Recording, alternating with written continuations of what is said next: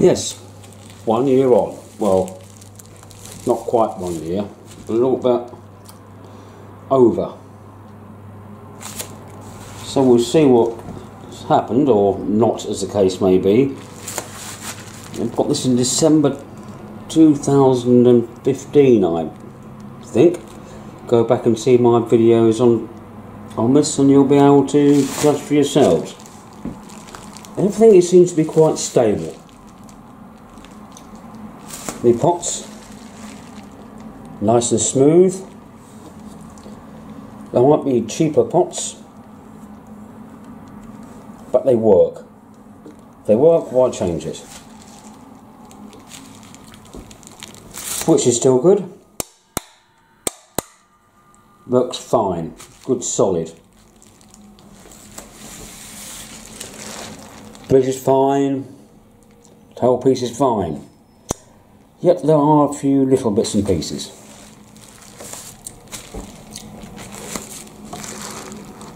The fingerboard is very dry.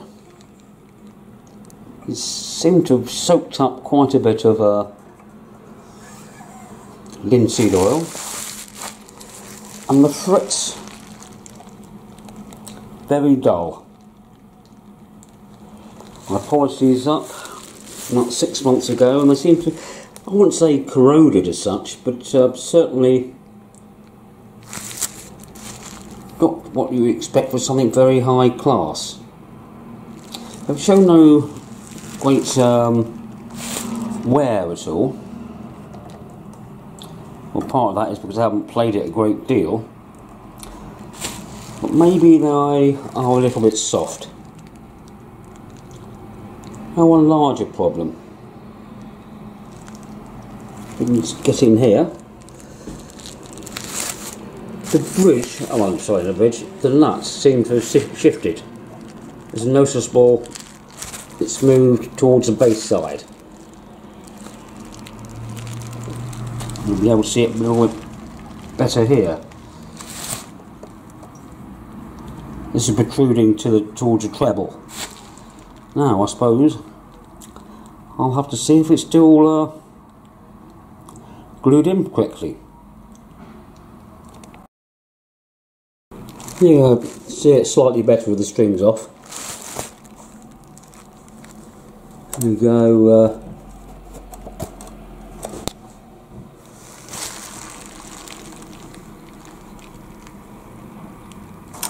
Well, I'm thinking about, I didn't notice when I first got it, the slot for the top E is not quite deep enough. It seems to ride on top of the nuts rather than in the string slot.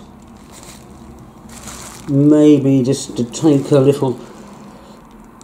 couple of thou off each of these slots might not be a bad idea.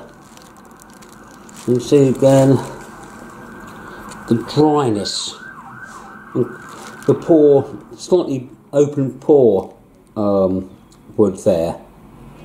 So we'll get it a little bit closer up. Quite fibrous, I think, is the most apt word. And again, the frets, well, you really see it there.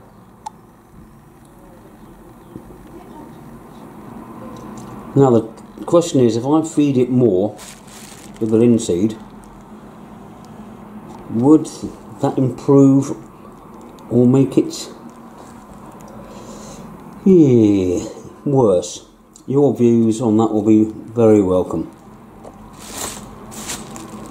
But I'll try that, polish up the frets first, and we'll come back. As for now, take care, boys and girls, and of course, drink beer.